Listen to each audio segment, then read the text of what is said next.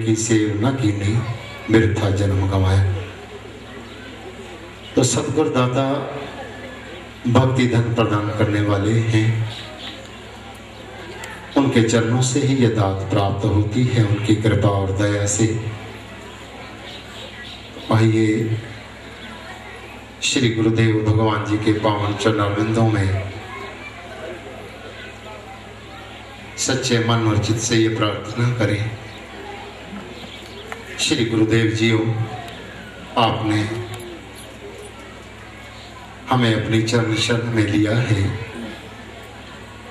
हमारा सौभाग्य बना है गुरुदेव। आप सदा अपनी अमृतमय वाणी से ज्ञान रतन लुटाते रहे हैं और श्रद्धावान जीव उन्हें अपने दामन में समेटकर अपने जीवन को धन्य कर रहे हैं। आप हमारी विनती स्वीकार करें प्रभु, अमृतमय वाणी से हम सबको कृतार्थ करें। बोलो जयकारा, बोल मेरे श्री गुरु महाराज की जय, बोलो साचे दरबार की जय, बोलो श्री नंगली निवासी भगवान तेरी सदा ही जय। बड़े प्रेम से जय घोष कीजिए, बोलो जयकारा, बोल मेरे श्री गुरु महाराज की जय, बोलो श्री नंगली निवासी भगवान तेरी सदा ही जय। गुरु घोर प्रेम भाग्यशाली जीव संसार में सत्संगत में आकर कल्याण की दिशा में प्रयास करते हैं। अनेकानेक जीवात्माएं हैं इस जगत के अंदर, अनंत हैं, असंख्य हैं जीवात्माएं जिन्हें गिना नहीं जा सकता है। एक शरीर के अंदर देखा जाए तो उसमें भी अनंत जीवात्माएं होती हैं, असंख्य होते हैं एक शरीर के अंदर। तो इतनी बड़ी सृष्टि में जो जीव सत्संगत में प्रभु ले आते हैं वो भाग्यशाली जीव होते हैं, क्योंकि सत्संगत में परमेश्वर सत्ता ही जीव को खींच कर ले आते हैं। क्योंकि सारी डोरी प्रभु के हाथ में है। जैसे पुतली करना चाहता है वैसे ही नाचना होता है पुतलियों को। इसी प्रकार से प्रभु सत्ता जिधर जीव को लेकर चलती है उधर ही जीव को चलना होता है। और ये सौभाग्य होता है जीव का जो सत्संगत प्रभु प्रदान कर देवे। जिनकी रुचि सत्संगत में हो जाती है निश्चित ही ऐसी जीवात्माएं संसार सागर से पार उतरती हैं, क्योंकि धीरे धीरे सत्संगत में सत्य का प्रभाव उनके जीवन के अंदर बढ़ता चला जाता है। माया का प्रभाव है जगत के अंदर और सभी माया के कारण जीव अपनी सुध को खोए रहते हैं, क्योंकि माया बुद्धि का हरण कर लेती है, बुद्धि मार देती है माया। और बुद्धि के मारे जाने पर जीव सही दिशा में चल नहीं पाता और यही कारण है जीव ये शिकार हो जाता है। अब गुणों का विकारों का शिकार बना रहता है और वो विकार इससे सदा दुखी करते रहते हैं, क्योंकि ये शरीर है ये दुख का एक सागर ही तो है दुख का। इसमें एक प्रभु की ज्योति है, प्रभु का नाम पावन है। बाकी तो इस शरीर के अंदर क्या गुण दिखाई देते हैं। और ये जर्जरीभूत जब हो जाता है तो जीवन में एक बोझ बनकर रह जाता है। और जब युवा होता है तब वो सोचता है मेरे बराबर और कौन है। सोचता है बड़ी मौज से चलता है, बड़े अभिमान से चलता है और उसे ये ध्यान नहीं होता कि ये जरा अवस्था भी उसके जीवन के अंदर आ जाएगी। जो सत्य है उससे ओझल रह जाता है, उसकी आंखों के सामने सत्य नहीं आता और वो सत्य पीछे रह जाता है, असत्य प्रधान हो जाता है। होता तो जीव मुक्त हो नहीं सकता।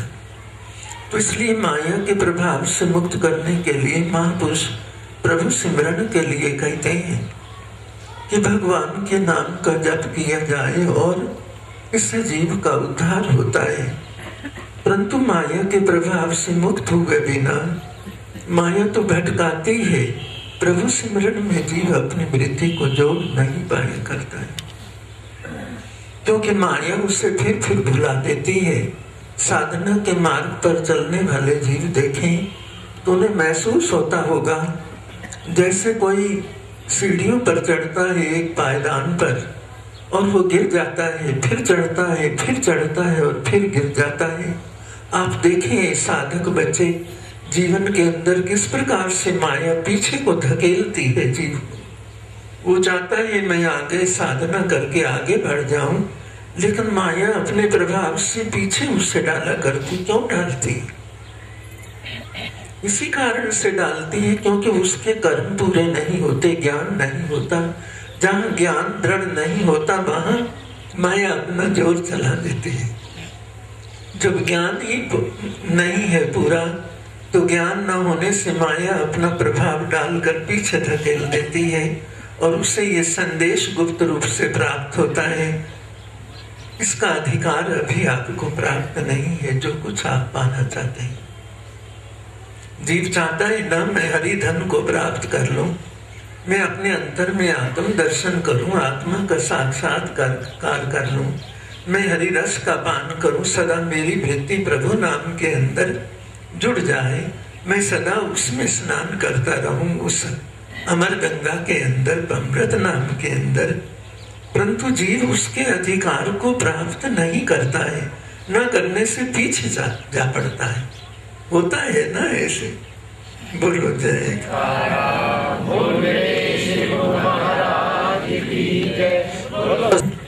बहुत सारे पाठ पढ़ने होते हैं सत्संगत में आकर जीव को, और जब उसके पाठ पूरे नहीं होते तो फिर आगे नहीं जा पाता है। आप देखो कहीं जाना होता है रेलगाड़ी में तो टिकट लेनी पड़ती है ना। लोग विदाउट चले जाते हैं, बेटिकट भी चले जाते हैं, सफर कर लेते हैं और फिर वो निकल भी जाते होंगे कहीं से, रास्ते बनाए हुए होंगे। पर यहाँ बेटिकट कोई जीव बेटिकट पार नहीं उतर पाता है, उसे तो टिकट लेनी पड़ती है। और टिकट क्या है? धर्म की, सत्य की, ज्ञान की, भक्ति की। जब तक टिकट नहीं होती तब तक जीव आगे नहीं बढ़ पाता है। और फिर टिकट तो एक टिकट है, यहाँ तो अनेकानेक सिद्धांत हैं जो जीवन के अंदर जीव को धारण करने होते हैं। बहुत सारे सिद्धांत होते हैं, अनेक है, असंख्य है। परंतु सत्संगत में जब जीव आता है तो प्रभु सत्ता उनका दान देती है, समझाती रहती है। और ये एक महान विद्या है जिसको प्राप्त जीव में करना होता है। दुनिया में बच्चे अक्षरी ज्ञान प्राप्त करते हैं तो डिग्रियां मिल जाती हैं, उन्हें आसानी से डिग्रियां मिल जाती हैं। 10-20 साल पढ़ाई कर ली और बड़ा डिग्री वाले बन गए, अच्छी डिग्री हासिल कर ली। परंतु ये तो भक्ति विद्या है, ये अपना आप गंवाने का रास्ता है। जब जीव अपने आप को गंवाता चला जाता है तब इससे वो सत्य ज्ञान की प्राप्ति होती चली जाती है। क्योंकि ज्ञान के लिए ये शर्त होती है अपने सर्वस्व को अर्पित करते चले जाना। इस ग्राह पर चलते हुए जो कुछ प्रभु मांगते हैं वो अर्पण करना होता है। और अर्पण करने का अर्थ केवल यही होता है, जीव के अंतर की ग्रंथियों गांठों को खोलना होता है। न लेने वाले ने लेना है और न देने वाले ने देना है। दाता का सब कुछ है संसार के अंदर, तन भी तो उसी का है, परिवार उसी का, बुद्धि उसी की। कुछ है भी ऐसा जो जीव का अपना है, कुछ ऐसा नहीं है जगत के अंदर जो जीव का अपना होवे। परंतु ये सोचता नहीं है मेरा नहीं है, ये सोचता है मेरा है, सोचता रहता है, मेरे का त्याग नहीं करता, मैं हूं और मेरा है। और ये त्याग जीव से करवाना होता है। कब करता है? जब भगवान साक्षी हो जाते हैं तब अपनी सत्ता को वो साक्षी करके कहते हैं, तब जीव के इस अधिपत्य और अधिकार को तोड़ना शुरू कर देते हैं।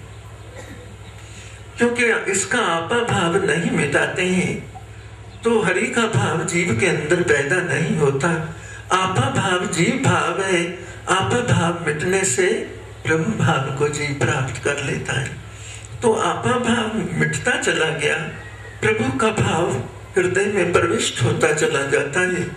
ज्यों ज्यों आपा भाव को प्रभु ने मिटाया, जीव ने उस प्रभु सत्ता को स्वीकार किया। हे भगवान, तू है, मैं नहीं करता, तू करता है। तो जब वो अपने खेल को प्रभु दिखाए तो ही तो जीव जाने। अगर प्रभु साक्षी होकर इसे पकड़े नहीं तो ये जीव न ये मानेगा नहीं, मान सकता ही नहीं है। जब प्रभु सत्ता करके दिखाती है तब इसे स्वीकार करना पड़ता है। ये प्रभु तू है, मैं करने वाला नहीं हूँ, तेरी सत्ता काम करती। इसकी बुद्धिमत्ता भी कुछ काम नहीं कर पाती, क्योंकि ये बुद्धिमत्ता से चलता है तो ठगा जाता है। और चतुराई से चलता है तो ठगा जाता है। जितना जितना ये चतुराई दिखाता है, भगवान इसकी चतुराई को तोड़ डालते हैं। दुर्योधन ने बड़ी चतुराई दिखाई थी। ओ शकुनी थे, उसके मामा थे ना, सलाहकार भी थे, उसके हित की रक्षा करने वाले। परंतु धर्म के बिना किसी की रक्षा हो नहीं पाती है। कोई रक्षा करे भी सही, धर्म के बिना कौन किसकी रक्षा कर सकता है। धर्म ही रक्षा का कारण होता है। संसार में जिस जीव का धर्म ऊंचा है वही रक्षित है, जिसका धर्म नहीं वो रक्षित नहीं है। लाखों लोग भी उसकी रक्षा करें तो धर्म ना होने से उसकी रक्षा नहीं हो सकती। और अगर उसका धर्म है और संसार में एक भी उसका साथी नहीं तो भी उसकी रक्षा हो सकती। बोल जयकारा, बोल मेरे श्री गुरु महाराज की जय। बोलो साचे दरबार की जय।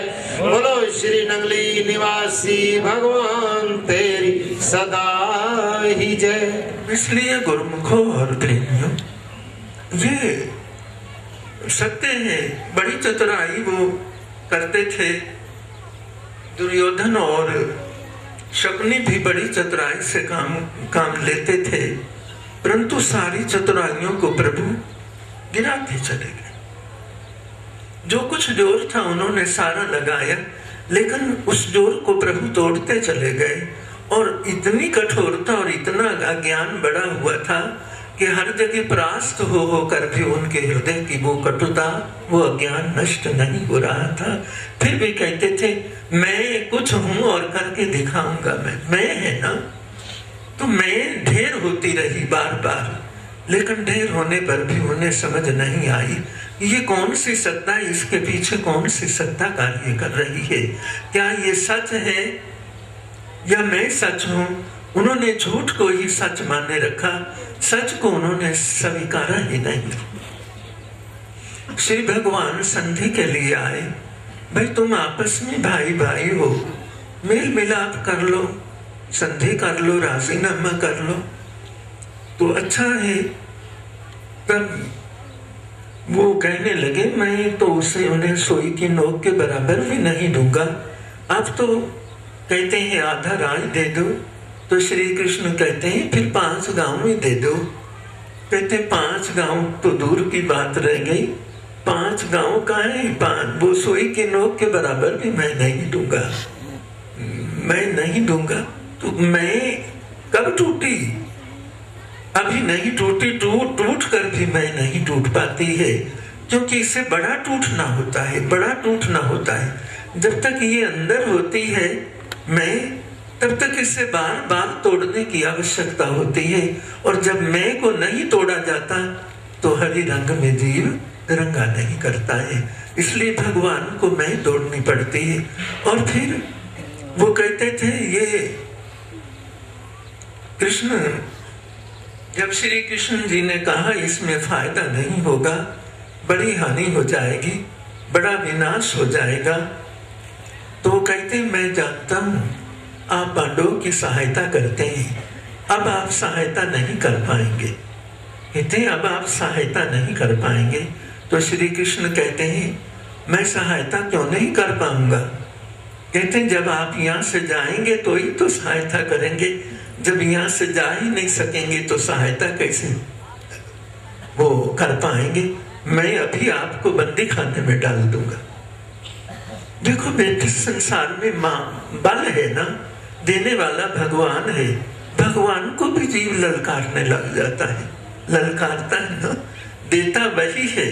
और जब वो सत्ता प्रकट होती है तब उसे ललकारने लग जाते हैं। तो प्रभु बेटा दोषी बनाते हैं जीव को।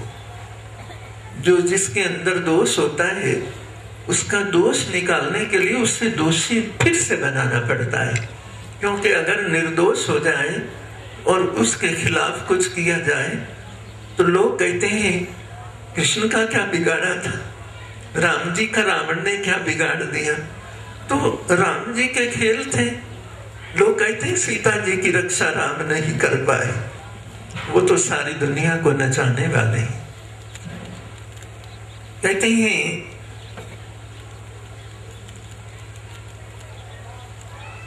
जग जो संसार है ये दृश्य है, कहते हैं आप इसे देखने वाले हैं। जग देखन तुम देखन हारे, ब्रह्मा विष्णु शंभु नचावन हारे, ऐसा लिखते हैं रामायण में कि ब्रह्मा विष्णु और महेश भी आपके सामने नाचने वाले हैं प्रभु। तो ये उस प्रभु की महिमा को जीव जानता नहीं है। दोषी बनाने के लिए ही सीता जी का हरण करवाया गया। और फिर जब दोषी बनाया तो लोग दुनिया के कहते रावण ने बड़ा अपराध किया। और अगर ऐसा नहीं करते भगवान तो संसार के लोग भी कह देते हैं उसका क्या बिगाड़ा था, रावण पर चढ़ाई कर दी राम जी ने, बाली को मारा था ना श्री राम जी ने। तो उस समय बाली कहता है भाई मैं तो आपका दुश्मन हो गया और सुग्रीव आपका प्यारा हो गया, मैंने आपका नुकसान क्या किया था जिससे प्रभु आपने छिपकर मुझे मारा है। जैसे बधिक मारता है, कोई शिकारी मारता है, इसी तरह से आपने मेरा शिकार किया है। तो श्री भगवान कहते हैं ठीक है, लेकिन आपके जो दुष्कर्म थे ना उनके कारण आप इसी के योग्य थे, परंतु उसके अंतर्भावों को देखकर, क्योंकि प्रभु जब अपराध को नष्ट कर देते हैं उसकी वृत्ति को, तब दया का द्वार खुल जाया करता है। देखो माता पिता बच्चे को मारते हैं, नाराज होते हैं, तो सदा नाराज तो नहीं होते। जिस पर नाराजगी जाहिर करते हैं उससे प्यार भी वही देते हैं। ये नियम होता है। इसीलिए संसार में उस भगवान के भाने को ऊंचा करके माना जाता है। प्रभु कभी किसी का हित नहीं करते। अगर कुछ जीव का हित होता हुआ दिखाई देता है तो फिर स्नेह भी भगवान ही करेंगे और उस जीव का उत्थान करेंगे। दुख के बाद सुख भी तो वही देने वाले हैं। तो जब इस प्रकार से श्री कृष्ण को उन्होंने कहा तो कहते हैं अच्छा तुम बांधना। कहते हैं वो सिपाहियों को, जो सिपाही सैनिक खड़े हुए थे ना सुरक्षा वाले, कहते हैं सुरक्षा सैनिकों को कहो कि इन्हें बंदी बना ले। और उन्होंने देखा कि श्री भगवान साथ लाए थे सैनिक, और जितने उनके सैनिक थे सबके मुंह बंद हो रहे थे और सारे बंदे पड़े थे। कौन उन्हें बांधता? श्री कृष्ण जी को। उन्होंने कहा तुम्हारे सैनिक पहले ही बंधे पड़े हैं। और जब उन्होंने भोजन के लिए प्रार्थना की तो उनकी योजना थी श्री कृष्ण को विष देकर मार देने की। इसीलिए वो बिदर के घर में चले जाते हैं। बेटा जहाँ धर्म और सच है वहां कुछ पेश नहीं चलती है। इसलिए धर्म सर्वोपरि है संसार के अंदर। जहाँ भगवान की कृपा काम करती है, धर्म है, वही प्रभु की दया है। ये नहीं कि ये ऊंचा है ये नीचा है ना बेटा, धर्म कहीं किसी जीव के हृदय में है, वही महान और पूजनीय है। संसार उसके सामने नतमस्तक होने वाला होता है और भगवान झुका देता है जगत को उसके सामने जिसके पास धर्म होता है। चाहे आप उसे नीच कह देने, लेकिन मस्तक उसी के चरणों में झुक जाएगा हम लोगों का। क्योंकि जहाँ धर्म है वही प्रभु का प्रकाश होता है, और जहाँ ईश्वरीय प्रकाश है वहां तो मस्तक झुकाने से शीतलता, शांति और आनंद प्राप्त होता है। हम महापुरुषों के चरणों में मस्तक झुकाते हैं तो कितना सुख मिलता है, कितना आनंद मिलता है। ये गर्व से पूर्ण जो मस्तक है, जब प्रभु चरणों में झुकता है तो दया मिल जाती है, आशीर्वाद मिलते हैं। बच्चे झुक जाते हैं बड़ों के सामने। बच्चे जब बड़ों के सामने झुकते हैं तो क्या वो बद्दुआ देते हैं? आशीष ही तो देते हैं ना। और जब बड़े झुकते हैं तो बड़ी आशीष मिल जाती है, मिलती है ना। तो झुकने से क्या हानि होती है? झुकने से कभी किसी का नुकसान नहीं हुआ। जो बड़ों के गुणमानों के हम आदर करते हैं, सम्मान करने से तो दया ही तो प्राप्त होती है। और उनके सत्पुरुषों के आशीर्वादों में भी बल होता है, दया होती है।